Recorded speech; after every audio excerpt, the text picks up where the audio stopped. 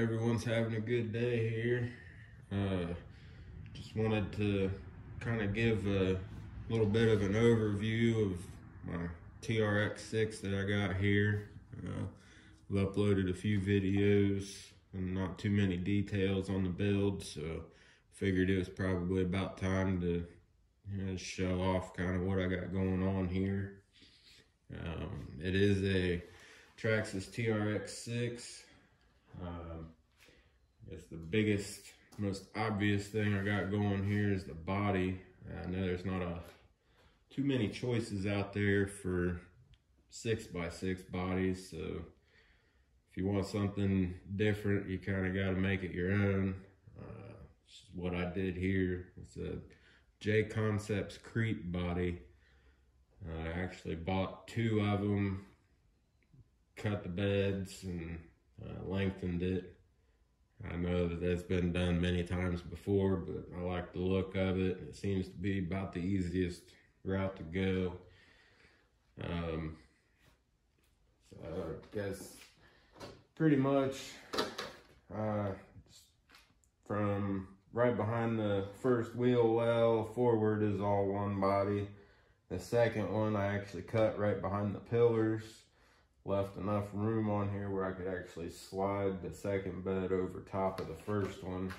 A little bit of extra support there. And used a little bit of styrene and a lot of E6000. Kind of sandwich it all together. It's nice and solid. I mean, it weighs just about as much as the factory body, but it's all a lot lower. There was a horrible, nasty seam all the way around. I tried my best to get rid of. I actually got some wood planks for the bottom of the bed and the bed rails, and then I just ended up putting grip tape over most of the body.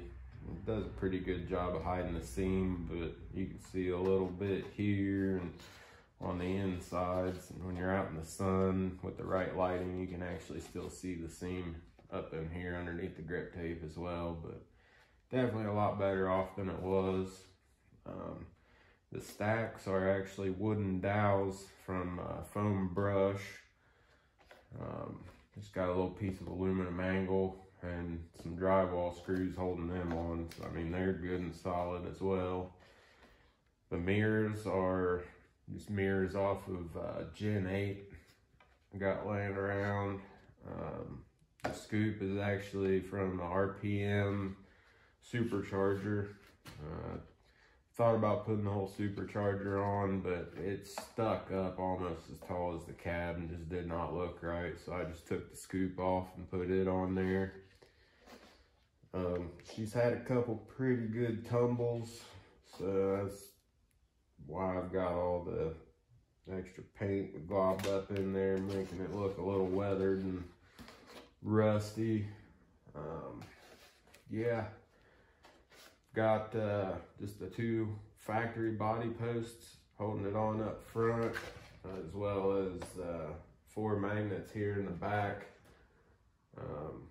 I'd had to go through quite a bit more to get body posts through the back end. It just makes a lot cleaner of a look without having any up there. And I also didn't want to go full magnet, because anytime you take a tumble, your body's going to come flying off, so that holds it together really well. I'm pretty excited.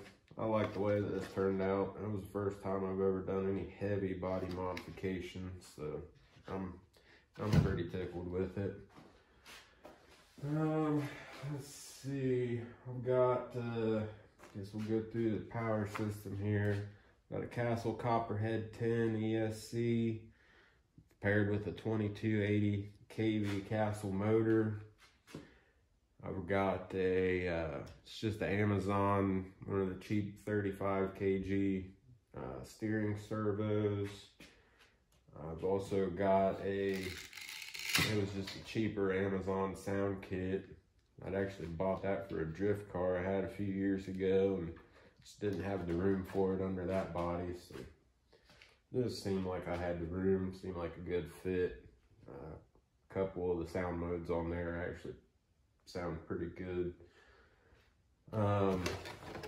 I've got, these were, I don't remember what brand these front four shocks were, but they're cheaper Amazon shocks. The rear axles shocks are actually stock Gen 8 shocks, and they are quite a bit softer, which is what I wanted. I wanted that rear axle to have almost no weight on it until it got to the incline where I needed some traction there. So that works out really well. To circle back to the body situation here, in order to fit this body, you've actually got to cut away quite a bit of the inner fenders. Took the sliders off and actually cut quite a bit of, it's essentially still the inner fenders there. And I've got my sliders and rear bumper is just some real thin sheet steel with I can't remember, I want to say it's 1/4 inch, 3/16, somewhere in there, steel rod. And I just bent that and then brazed it to that sheet steel for a little bit of extra support. Got some rock guards on here. I took the front one off because it was hanging up on all kinds of stuff, and these on the axles are also hanging up pretty bad, so they'll probably end up coming off here at some point as well. Wheels and tires. The wheels are a steel beadlock. I also can't remember what brand those are off the top of my head, but they were some of the cheaper wheels you can get on Amazon. Tires are Proline high racks. They are the Predator compound, so they are super soft and grippy. They do really well on the rocks. And then I've also got Proline dual stage foams in there as well.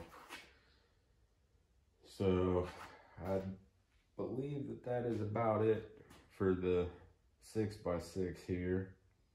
If you've got any other questions on how I've done anything or anything else that I've got here, just leave me a comment. I'll get back to you.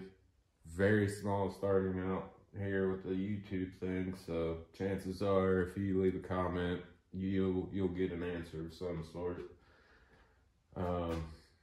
But yeah, so that's it for that. I do have a Wraith 1.9 coming later on this week, so I'll start a bit of a build series on that one.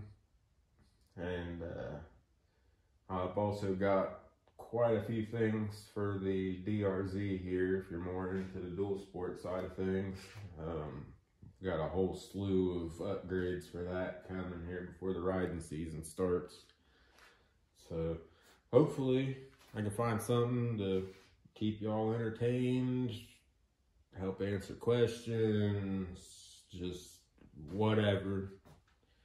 Any kind of input here with what you'd want to see, or like I said, any questions you got, feel free. Yeah, I think that'll just about do it. I hope y'all enjoy at least a little bit. Give me a shout and I'll get back to you. Hope y'all are having a good day. Later.